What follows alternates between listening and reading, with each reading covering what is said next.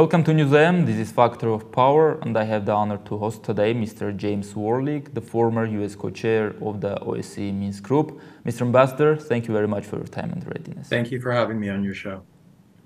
Our previous conversation was just a year ago during the blockade of Nagorno-Karabakh, Artsakh by Azerbaijan, and you stressed then that Aliyev had the responsibility to guarantee the core rights of Armenians in Nagorno-Karabakh under some kind of status within Azerbaijan, even without thinking towards conducting any ethnic cleansing there. But the worst predictions came true. Azerbaijan conducted ethnic cleansing in Nagorno-Karabakh, forcefully deporting more than 100,000 Armenians from their homeland. What do you think? Why did it end like this? Well, unfortunately, it had to end through military force, but we all hope that that's not the end of the story. Azerbaijan prides itself on being a multicultural society, and President Aliyev praises Azerbaijan for being open to all people, regardless of ethnicity or religion. Now, here is an opportunity for Azerbaijan to welcome Armenians back into Nagorno-Karabakh. I know it's not going to be easy. There continues to be animosity between Armenia and Azerbaijan, but we all hope that there will be a time when Armenians will feel safe and secure in returning to Nagorno-Karabakh. And the challenge is to Aliyev here. President Aliyev, are you prepared to welcome back and protect the rights of Armenians? That should be a part of any peace deal. And as difficult as it is, I do believe it's possible for Armenians and Azerbaijanis to live side by side in peace and security. So I don't think that the issue of Nagorno-Karabakh is closed once and for all, and it may be revived at the moment. Well, in terms of the territoriality issue, Azerbaijan clearly believes that the issue is closed and that Nagorno-Karabakh is a part of the territory, an integral part of the territory of Azerbaijan. That doesn't mean that the door is closed for Armenians to return to Nagorno-Karabakh and to be protected under the law. This is something that President Aliyev should welcome, and he will be viewed as a statesman for doing such. It's clear Armenians have traditional ties to Nagorno-Karabakh, and the mass evacuation of more than 100,000 people is in fact a tragedy for Armenia. I'm not talking about the issue of territoriality. I'm talking about people and their wish to return to Nagorno-Karabakh. And that needs to be a part of the discussion, how the Armenian minority can return to Nagorno-Karabakh and live there safely, as so many people would like to do. Under what conditions can be there an Armenian presence in Nagorno-Karabakh under Azerbaijani governance without any international mechanism and international presence? It comes down to President Aliyev. Is he willing? And I know there have been years, maybe generations of animosity between Armenia and Azerbaijan. So this is not an easy decision. And it will be difficult for those Armenians who do return to Nagorno-Karabakh. But I do believe it's important for the government of Azerbaijan to recognize that Armenians have had a home in Nagorno-Karabakh for a very, very long time, and many would like to return. And it's up to Aliyev to create the conditions to allow that and to ensure that they are protected if they do return. I'm not saying that this can happen tomorrow, but I do believe that it is something that Armenia and Azerbaijan should be discussing, and Aliyev should be a statesman and recognize that this is important for the future. Mr. Ambassador, what do you think? Why the great powers, including the United States, which assured during the blockade of Nagorno-Karabakh that wouldn't tolerate any ethnic cleansing there, didn't stop Aliyev and prevent the conduction of ethnic cleansing in Nagorno-Karabakh? How Aliyev succeed to hold all the cards in his hand? Well, military force by Azerbaijan prevailed.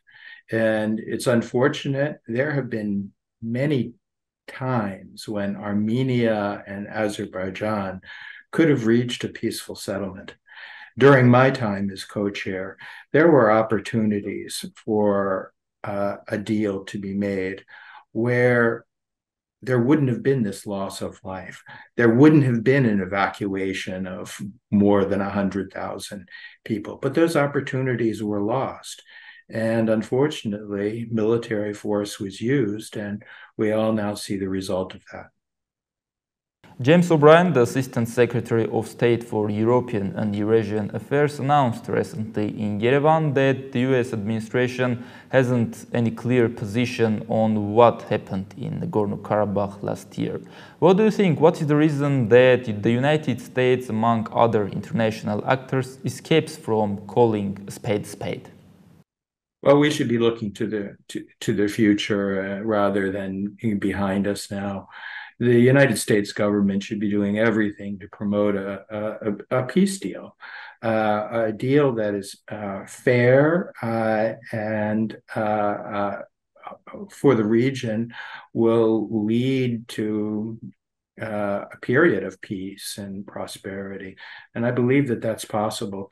The talks are difficult. I'm not a part of them, but I know that behind the scenes, the negotiations are difficult, but they seem to be making progress, and I'm hopeful that there can be a peace deal that comes out of this, that relations between Armenia and Azerbaijan can ultimately be regularized, and that peace deal will put an end to military conflict, which has been so devastating for the region.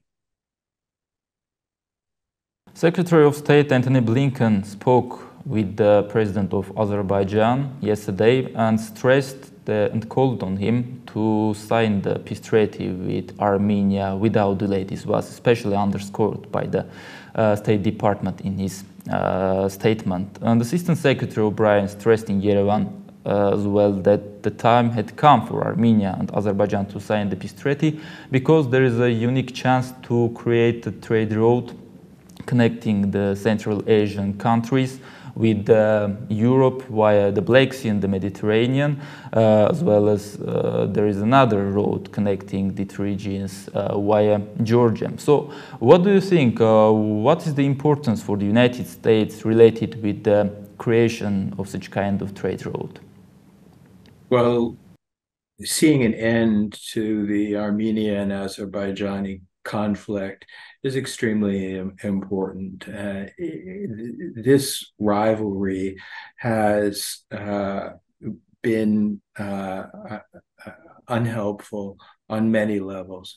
So a peace deal opens new opportunities.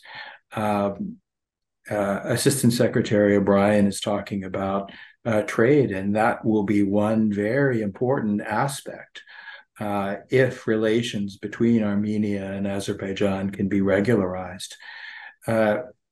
Many will remember that in Soviet times, there was a rail line that ran through Azerbaijan, across Armenia into Nakhichevan with a spur going into Turkey. That rail line would be important for improving economic conditions for both Armenia and Azerbaijan.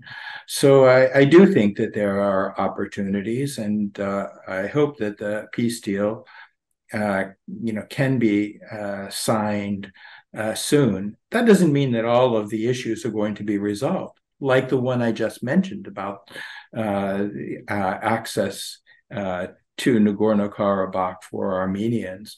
Those issues are very difficult ones to resolve, but I do believe that the peace deal should be concluded and there should be continuing discussions on some of these issues that require further attention. Mr. Ambassador, the development of trade routes from Central Asia to Europe in the context of Middle Corridor has also importance and wider context related with other regional developments, the conflict with Russia, the complicated issues with China, besides the Armenia-Azerbaijan issues. Right. Well, opening up the region, I think, will bring a level of prosperity that everyone will welcome. That includes the United States, China, European countries. I do believe that if relations between Armenia and Azerbaijan can be regularized, that opens a path for improved Armenian-Turkish relations, which could be very beneficial for the region and for Armenia in particular. Do you see any prospects for the normalization between Armenia and Turkey right now, taking into account the cooperation between Turkey and Azerbaijan and the preconditions that are put forward by Turkey related with the peace treaty between Armenia and Azerbaijan and other issues that are only related with Armenia-Turkey issues? At this point, all roads lead through Baku. There needs to be a peace deal. Relations between Armenia and Azerbaijan need to be regularized. And when that happens, I do believe then that there will be an opportunity for improvements in Armenian-Turkish relations. There are a lot of issues that need to be addressed between Armenia and Turkey, don't get me wrong, but I think that there will be an opportunity for steps for confidence-building measures. I don't envision resurrecting the negotiations that took place in the early 2000s, but I do see an opportunity for improved relations if a peace deal can be signed between Armenia and Azerbaijan. Yes.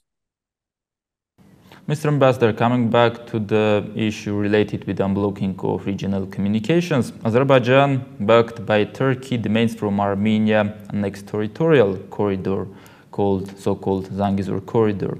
Russia has its own interests in the unblocking of the regional communications and having some presence there.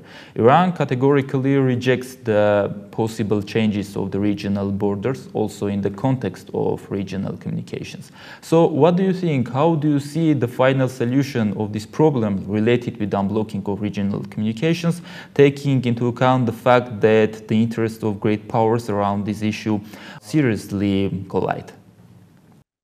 Right. Well, the issue of a corridor enabling Azerbaijan to reach Nakhichevan is extremely important for Azerbaijan. And I do believe that if that corridor can be opened and relations normalized, that it will be to the advantage of Armenia and the region. I am assuming that there is a negotiation that's taking place now on the terms of what that corridor would be, what it would look like, and its status. My understanding is that Azerbaijan is seeking a rail corridor only. But again, it's hard to know what's going on behind closed doors and what the terms of that discussion are. I think it will be important to have that rail corridor. that is an important piece of the puzzle that needs to be concluded. Exactly what the terms of that should be, it's not clear yet. Also, the demarcation of the border between Armenia and Azerbaijan. It's easy enough to say that that border should be the old Soviet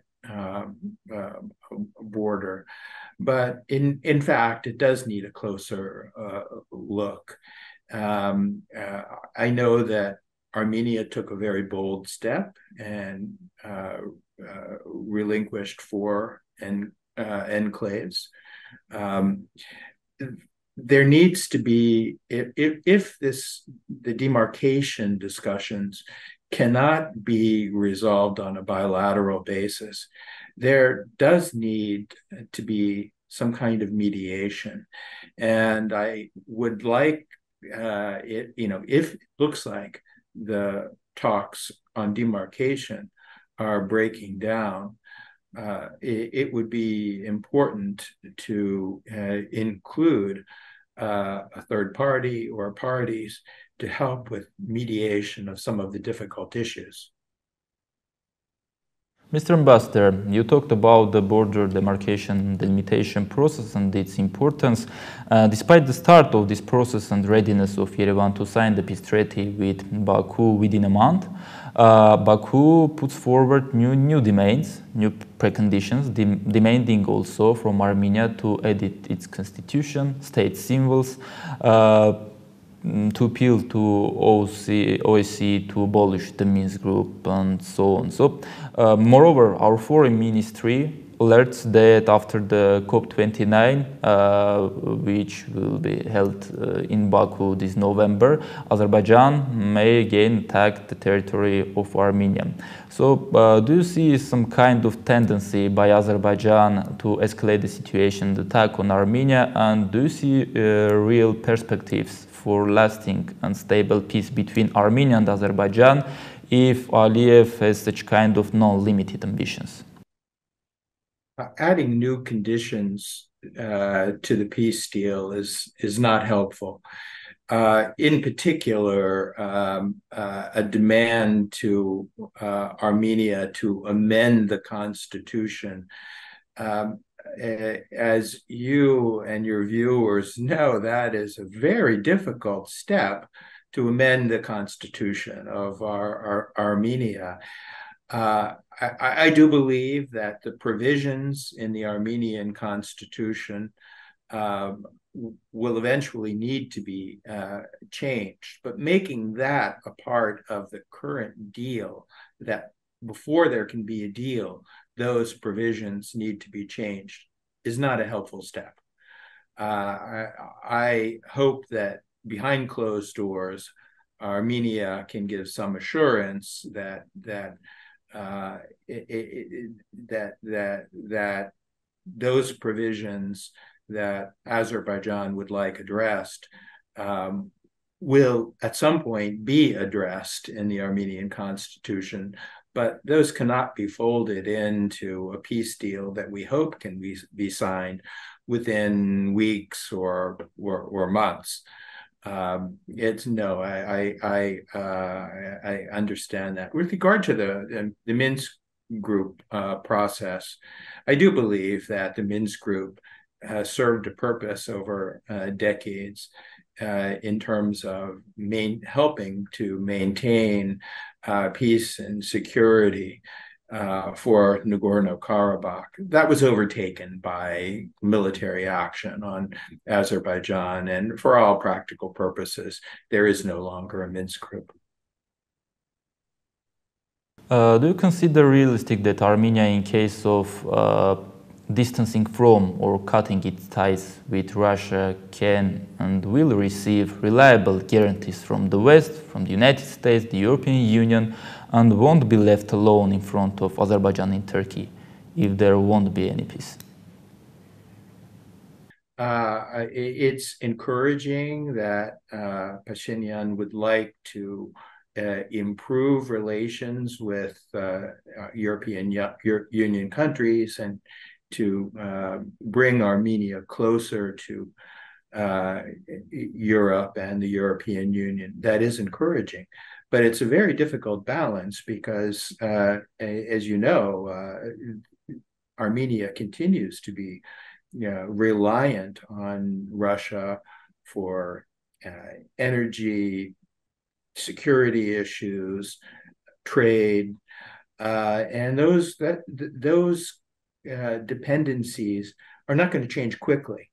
That's one of the reasons why opening up the region through a peace deal, through improved relations, can change things. That will provide an opportunity for less reliance on Russia and partnership with other countries, not just the European Union, but other countries more broadly. I hope we can see Armenia and Armenia go in that direction. Which can be the realistic margins of expectations for Armenia from the Western countries, from the United States, the European Union? Well, step by step. This is the conversation that we're having and the variety of issues that need to be resolved. These are very difficult. And I think the first step is a peace deal. And then there needs to be slow progress on a range of other issues that include trade. It doesn't come easily. A conflict that has gone on for decades, and the animosity that it's created between Armenia and Azerbaijan will not disappear overnight. But there needs to be progress. There should be confidence-building measures, and both parties, all the parties, should be willing to negotiate these issues peacefully rather than threatening renewed military conflict.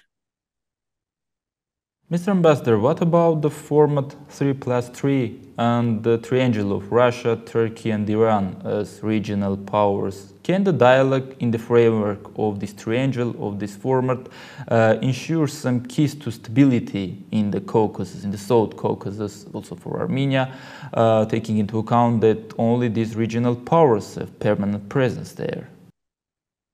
It's hard to believe that format can work today, given the rivalries in the region. My view is whatever format works and can make progress is welcome. But by all accounts, that's a strange marriage of countries that is unlikely to produce much success. The countries in the region all have their interests, and they're going to protect those interests. I do believe that they have an interest in general in peace and security. But in terms of making progress on some of the difficult issues that we just discussed, it's hard to imagine that the regional powers can play a helpful role. That said, countries like Turkey, Iran, and Russia, the neighbors, have an interest in what the settlement is going to look like, and I do believe that they are already, and so they should, be talking to both Yerevan and Baku.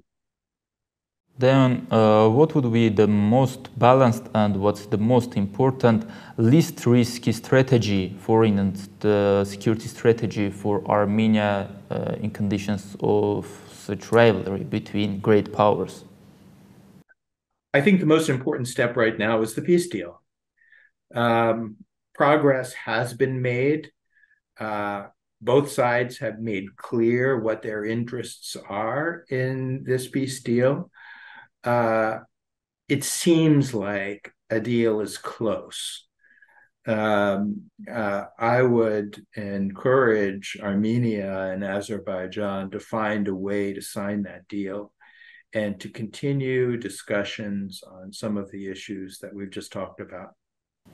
Azerbaijan insists on peace on its terms, which have no limits. Well, that's a part of the negotiation. Armenia is going to insist on issues as well. They need to be discussed in good faith, and I do believe that they are reconcilable. And it does look like it's close. I do continue to believe that Armenia and Azerbaijan can not only sign this deal, but can regularize relations between the countries and can begin confidence-building steps that would be helpful for both countries and the region. And Mr. Ambassador, what do you think? What is the role of military cooperation between Armenia and France? As you know, there are new arrangements, and the cooperation in this field is deepening. There is new deal on purchasing French military equipments. What's the importance of the deepening these contacts and cooperation in this field between Armenia and France? Armenia has every right to defend itself and to purchase weapons from France or other countries. But because we are close on a peace deal, this French action is a new irritant in the relationship between Armenia and Azerbaijan. I think that a deal like that should have come after a peace agreement was signed. That said, it is what it is. Armenia has a right to defend itself.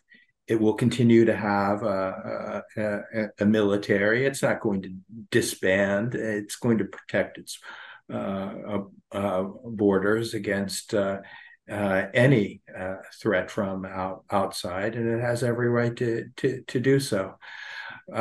It's just unfortunate that as we get close to a peace deal, that this gets thrown into the mix and further complicates discussions.